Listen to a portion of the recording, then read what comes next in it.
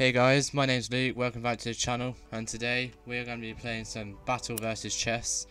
As you can see right here, Battle vs Chess.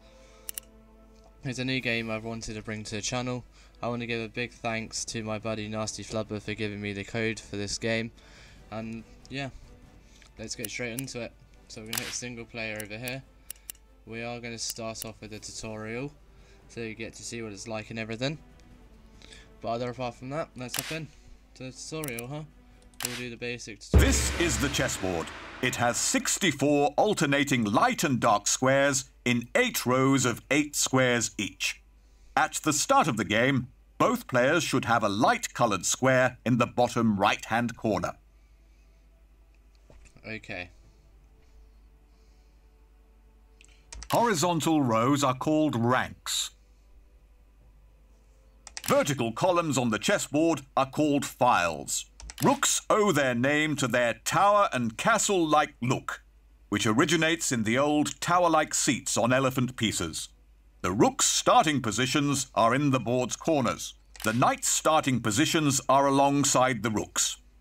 They're usually designed to look like horses because they can jump over pieces. The queen is the most powerful piece in the game. She is placed beside the king. Black queen on black, white queen on white. The king may not be the strongest, but he's definitely the game's most important piece. If His Majesty gets checkmated, the game ends. The bishops start on the squares to the left and right of the royal couple. And just like a real bishop, this piece has a far-reaching influence. The pawns can be considered as the infantry of each chess army. Their places are on the second rank of each player, directly in front of the main pieces. These are the white and the black pawns. Each player starts with 8 pawns, 1 on each square of the second rank. Okay. You can easily tell pawns from the other pieces. They're the smallest and the most numerous pieces on the board.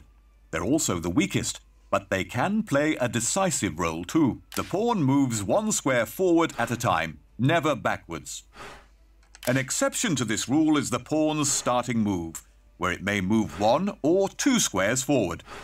On all subsequent moves, the pawn may only move 1 square forward. Pawns cannot pass through other pieces. Here, the knight is blocking the pawn's path. The knight will have to be moved before the pawn can move.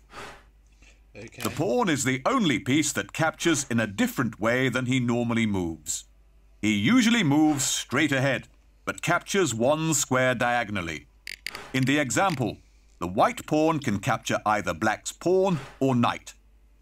Okay. Despite their relative weakness and limited range, pawns still play an important strategic role, thanks to their large numbers and unique actions. Okay. If a pawn reaches the final rank, the last enemy horizontal row, he can be promoted to any other piece, but the powerful queen is usually chosen. Before I move on to the next talk speech really quick, guys, I just wanted to say I have got a Discord that'll be linked in the description down below. So if you do have any video suggestions, please message me on Discord. It is the easiest way to contact me. Moving on. En passant is the pawn's special way of capturing pieces. When an opponent's pawn moves up level with your own, your pawn can take that piece by moving diagonally in behind it. So if we move diagonally in behind it, we can take the piece, which is actually quite good. Now only 1 pawn may move 2 squares. Move that pawn.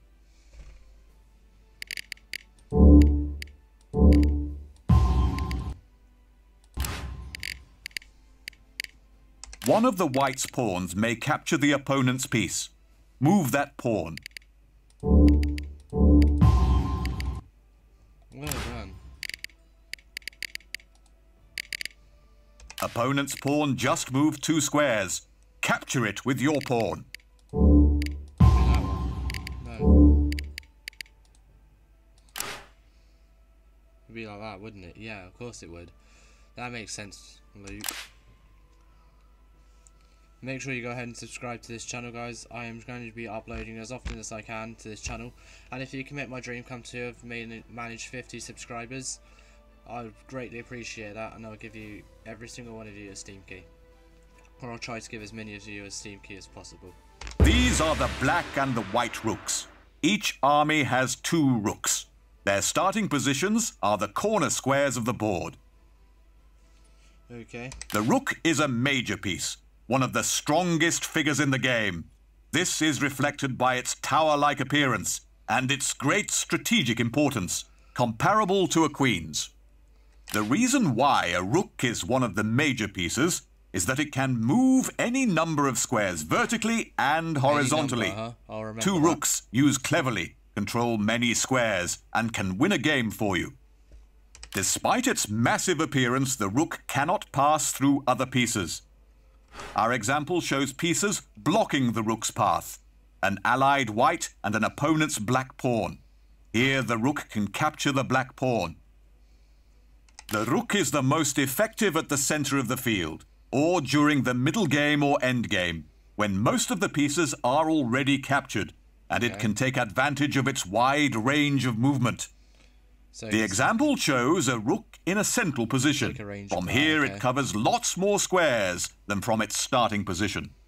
I would definitely recommend you checking out this game for yourself. It seems really interesting at the moment, and if you've ever seen Harry Potter, it's pretty much like that. Move the white rook as far as possible.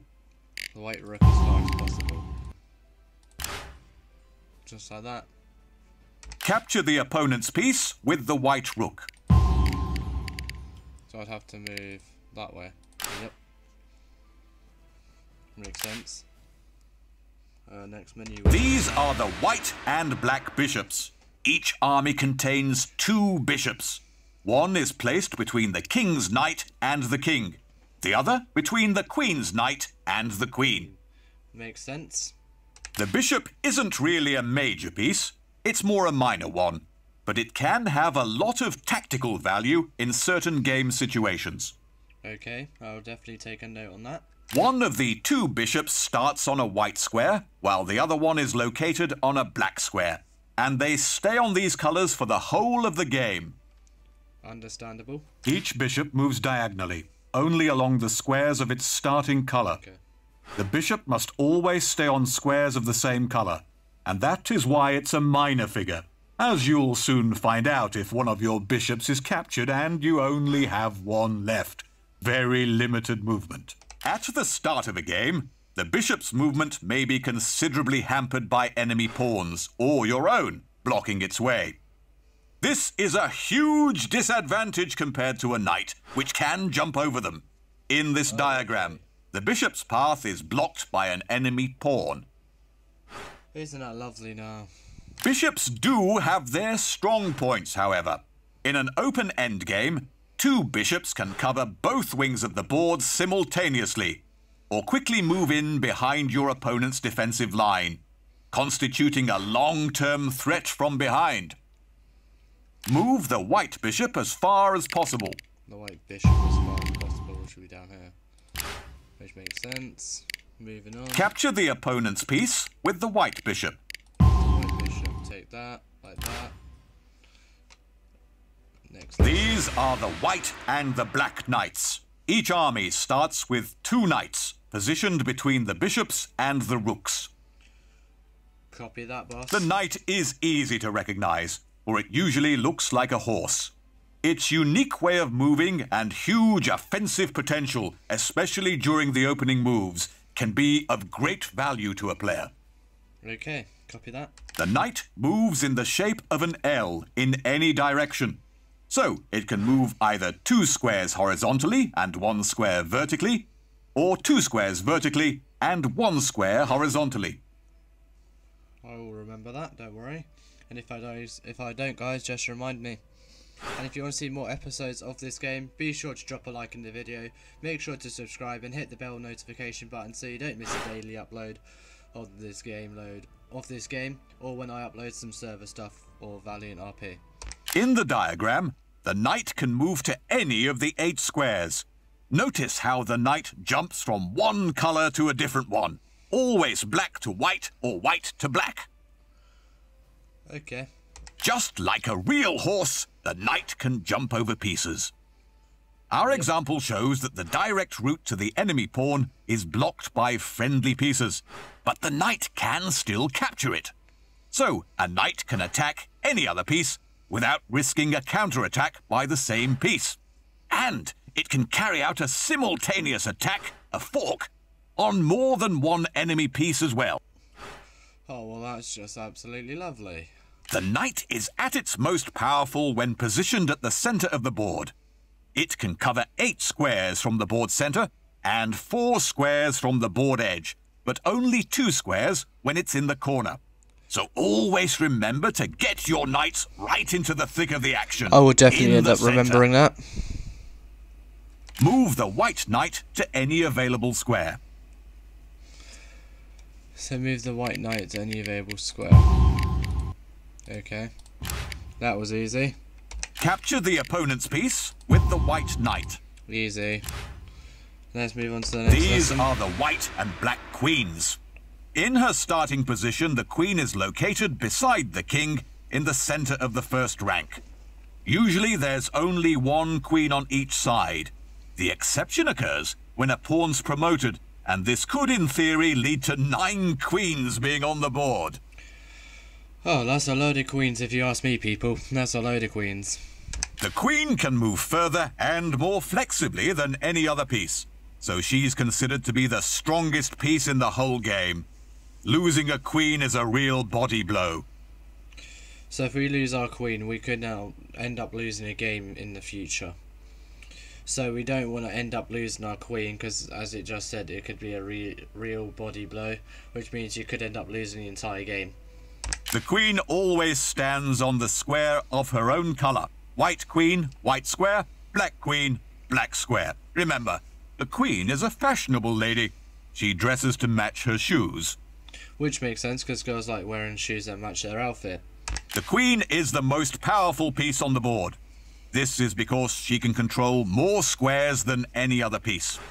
Her Majesty can move any number of squares horizontally, vertically, and diagonally in any direction, combining the moves of the rook and the bishop. place and everything. It's like the other piece as well that can move any place as well. So the queen can't jump over a piece like the knight, so her path can still be blocked by other pieces, in spite of her superiority. I wish I could do that. In our example, the queen can simply remove the obstacle, the enemy bishop, by capturing him. Okay.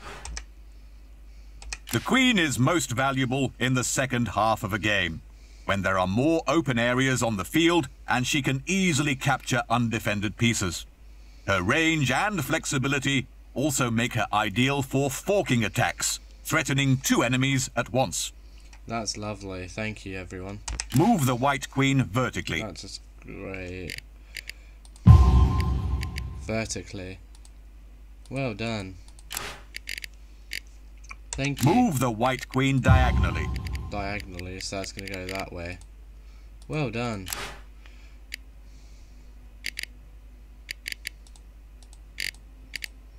Let's hit page down. Capture the opponent's piece with the white queen. Well done. Let's hit next lesson. This is His Majesty the King. Each army can have only one king. Placed beside his queen, the king's starting position is in the center of the first row. Okay. Although he's the most important piece in the whole game, the king is also the weakest piece as far as moving and capturing enemy pieces is concerned. So he's the weakest piece. Copy that. So we don't end up, well, we could end up losing him as he's quite weak. But yeah, again, I don't want to end up losing him because he could be very important, as we find out throughout this tutorial. A king can't be captured, but he must be defended at all costs, or the game is lost. I have to defend him. If he's threatened by an opponent's piece, meaning you're in check, the king must move to a safe square, or another piece must protect the king by blocking the check. I will definitely remember that. If there's no legal move left to save the king, the enemy has achieved a checkmate and has won the game. So let me know, if any of you know how to play chess in real life, let me know how similar the rules are in the game compared to real chess in real life. The king can move one square at a time in any direction, but he can't move to a square that's already occupied by a friendly piece. That makes sense. And he can't move to a square that's under threat from an opponent's piece. That makes would sense. put him in check, or even checkmate. Okay, yep, that definitely makes sense. When an enemy piece is next to the king, he can defend himself by capturing it. But remember, he can't move to a square that's threatened by the enemy. In this example, the king can capture the pawn, but not the knight, which is protected by the rook. Alright. The king is rarely moved at the beginning of a game, apart from moving into a good defensive position. In the end game, you can bring your king more into play and use him in offensive maneuvers. I'll definitely remember how to do that. I'll bring my king into play later on in the match, which means hopefully I've got a better chance of winning the match, and then hopefully I can score a lot of victories. Move the white king anywhere. Anywhere, huh? Right, you can move there. There you go. Capture the opponent's piece with the white king. There you go. Next lesson. When His Majesty is threatened by an opponent's piece, he's in check. Here, the white king is being checked by the black bishop. If your king is in check, you must get him out of check immediately. There are 3 ways of doing this. 1. Move him to a square not under attack by the enemy. 2. Capture the piece that's threatening your king, but he's not allowed to place himself in check again when doing this. Okay, copy that, boss. 3. Move a piece between the king and the attacking piece to block the possible attack and end the check. So you could just move a piece in front of him to block the check, okay. Not sure if you need a real chess or not, but you know what they say. If you can't make any of these 3 moves, your king is checkmated and the game is lost. In this example, the white king is in checkmate. That's not good. If we do that, that's not going to be good. I'm hoping to get a lot of victories out of this game, and I feel like it'll be a good success on the channel and everything like that if I play chess really well. So hopefully, if you want to see another episode of this game, let me know by dropping a like on this video, even though it's going to be quite boring as I'm running through the tutorial and everything. But if you guys like to see another video on it and me actually play the game instead of just listening to a text-speech tutorial, then go ahead and drop a like and join my Discord and let me know what other videos you want to see, which will be linked in the description. You don't capture a king in the game of chess. You win the game by checkmating the opposing king, not capturing him. Copy that. White king is checked. Escape the check any way possible. So he's currently checked. Which Check is not the anymore. black king. Well done. So he's now in checkmate. Check the black king. Who's going to do this? So it's going to be him. Well done. Sorry about that noise effect there, guys. Just ignore it. We're gonna hit next Protecting lesson. your king is your highest priority, so it's a good idea to get him to a well-protected place, especially at the beginning of a game. Okay. There are 2 kinds of Whoops. castling.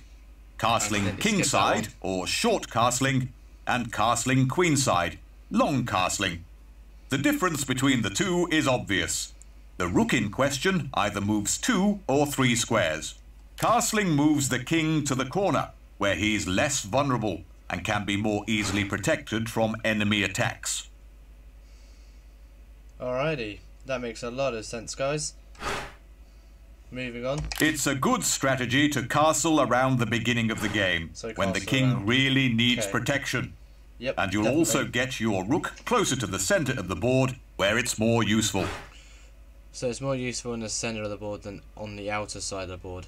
Okay, I'll remember that.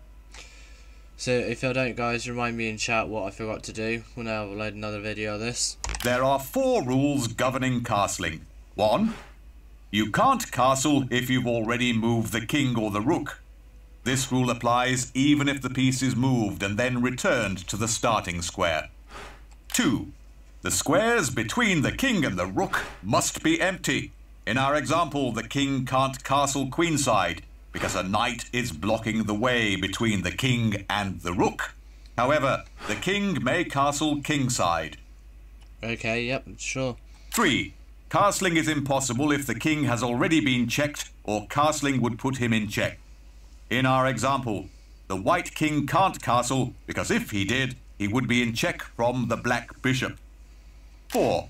The king can't castle if he has to cross a square which is under attack by an enemy piece, meaning he would be in check for a moment. Castle the white king queenside.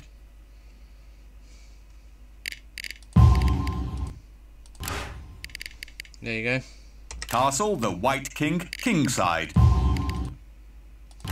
Like that. Castle the white king anywhere. Anyway, yeah. There.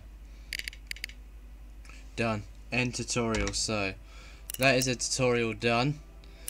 If you did enjoy the tutorial, be sure to drop a like on it. But this is when we end off the video here today, guys. Actually, no, you know what? Screw it. We're not going to end the video here. We're going to do a game really These quick. are the white and black bishops. Each army contains 2 Whoops. bishops. Escape. End game. Yes, I'm getting into a game really quick. So, we're not doing the tutorial anymore. We're going to get into a game really quick, okay? We're going to go into Battlegrounds, yeah? Duel. Game classic. Game side. I'll go white. Difficulty. I'll put it on 2, why not? And hit return. Duel. Difficulty. Enter. I'll do it at the battleground. And let's go. Let's get into a game really quick. For you amazing people who just sat through the tutorial.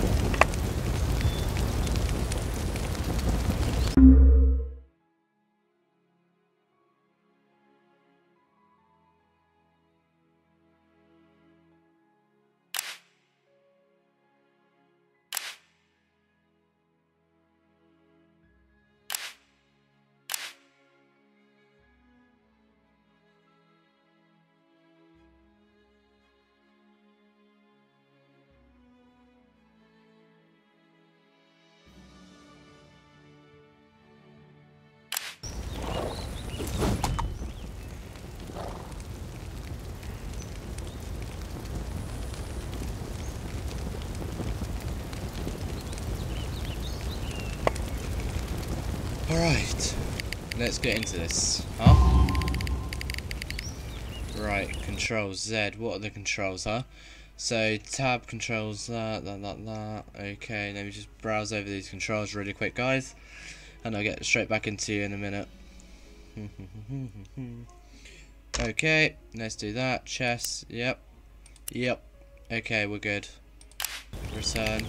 Come out of here. Move him forward. Move forward. Can I not take his piece? Yes, I can. 1 out of 1. Return.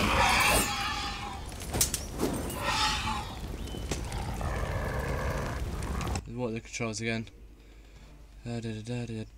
Duel. Slasher, space, enter, fast attack. Duel, WAZ. Show controls, pause menu, ATE buttons, slasher, block, fast attack. Okay.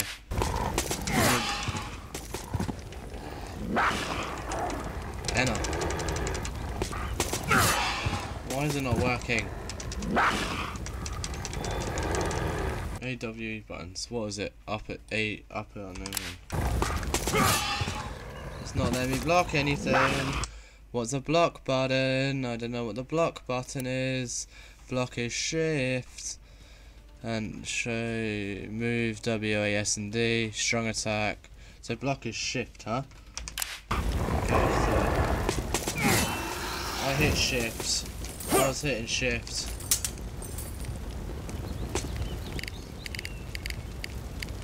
Okay, so that's lovely.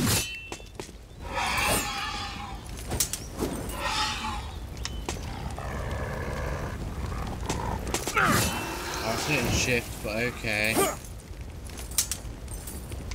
was hitting shift, but okay. That's just nice. Nope. Move care. I pretty much did not remember a single thing of what I just was told. No. Right, move you this way. Move you forward one. Alright, I need to move you that way.